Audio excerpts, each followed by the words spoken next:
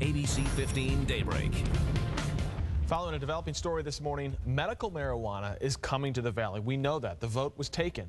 So a lot of people are wondering how this is all going to work. Joining us live this morning with everything you need to know about medical marijuana, the CEO of Greenway University, Gus Escamilla. And Gus, it's fairly easy to open a dispensary, but there is a process that you have to go through. You guys essentially have a university here to teach people how to do it, right? Yes, we've been very fortunate to have been recognized as the first state-approved and regulated medical marijuana university in the entire country, in the entire world for that matter.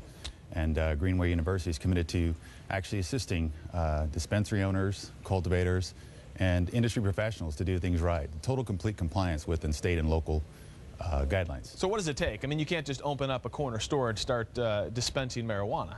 No, there's an entire process, and one of the things that Greenway University is committed to doing is teaching how to do things right. We want people to have a positive impact on their communities. We want them to add back some taxable revenues, and it's very important that people understand that this is a legitimate, viable industry, but it's got to be done right, and that takes work with local and state legislators to make sure that we stay within those guidelines. Well, and Gus, a lot of people would say that things have gotten out of hand in states like California as well as Colorado. Is it going to take steps put in place to make sure that doesn't happen here?